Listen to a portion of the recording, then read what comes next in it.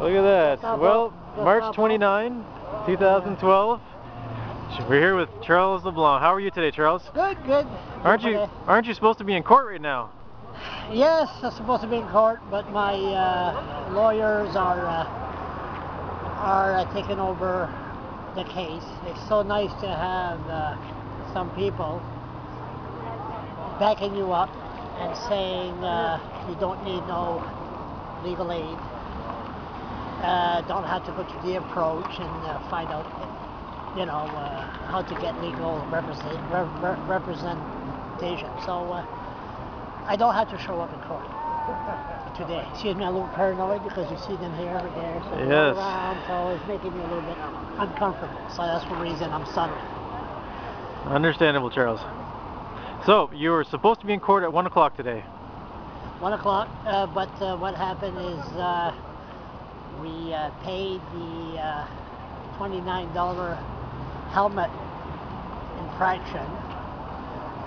There's a constable from the Fredericton Police Force that singled me out and gave me a ticket for not wearing a helmet. I'm a former professional cyclist. I rode a 10-speed bike across Canada in 1977. I went around the Maritimes in 1976, and I rode from Halifax to San Francisco. My God, they're all around the place. I know. It's every single one of them is working today. Yeah, I know. I wonder why. So, all right, anyway, so you're supposed to be in court today at 1 o'clock, and you were told not to show up. Your lawyers decided to not have you show up. No, it's just not to have me show up. It's just that there's a lot of people to be a lot. See, I'm fortunate I'm a public figure. If I do something stupid, it'll be on the front page.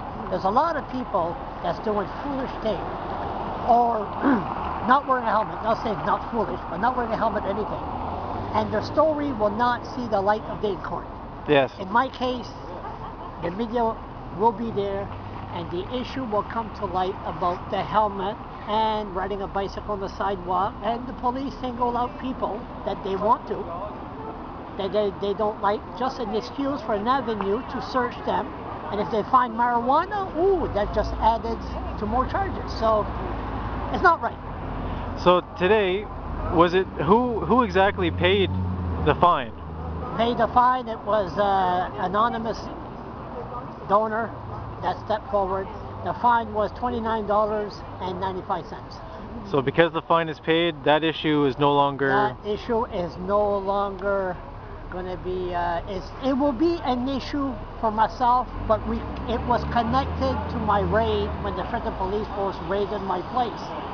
That I called a member of the Fredericton Police Force bad names. Okay. So that ticket was connected to that one. So that's the reason that we couldn't go around and show them all the details and testify and all that. We'll wait till the big one, which is against well, I was charged under the Criminal Code of Canada, Section 301, which is if you libel against a peace officer of the Fredericton Police Force. And that's a sentence of 2 years in jail. Rarely used in Canada. And the Fredericton Police Force, with the prosecutor, arrested me in that charge, but they haven't charged me yet. So we don't know what's going to happen. It's supposed to show up in court April the 20th. April when? April the 20th. April 20th. Okay, and that's for the hearing regarding libel. Libel. And they still haven't charged you yet? No. So, wow. So how long has it been since they actually arrested you for that? As a matter of fact, 3 hours ago, it was exactly 10 weeks ago that 8 to 10 members of the Fredericton Police Force raided my place at 145 West Bond Street. And you were arrested that day? I was arrested, handcuffed. How long were you held in custody? Put in jail for 6 hours. And no lawyers around. The less fortunate in the city are being singled out. They put you in jail, they arrest you, hey, here's a lawyer. Somebody to talk to you. The lawyer says, okay, don't say anything. Then they hang up. And then they put you in jail for an hour and a half. And then they get you out. Hey buddy, how you doing? And then they let you sign things. Get out of here, sign these papers, you'll be out of here in five minutes. If you had ADHD and if you're a smoker, my God, you sign those papers. You'll sign anything. And one of the conditions is not to allow to walk on King Street. So then the cops get you, breach of probation, put you in jail for 4 or 5 months. And that's how they do it. The Fredericton police force are going against the less fortunate in the city. And we are in great, great danger. Great danger. Because police chief, Barry Midnight, made himself very clear that there is a double standard in the city. The rich will not get a ticket.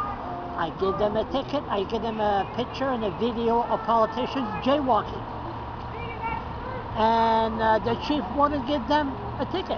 Me, somebody seen me driving my bicycle on the sidewalk a week and a half ago, and the police gives me a ticket, 140 bucks fine. So they wouldn't give them a ticket to the rich, but the poor, they give them a ticket. So there's a double standard here. I call it racism against the poor. People say, well, you're crazy. We know that. You got to be crazy to do what I'm doing. But he says the poor is not a race. I'm sick of hearing the word elitist, discrimination. I call it racism. It's racism against the poor, and that's the way it is. All right, well, we'll leave it there. Thank you, Charles. Yeah.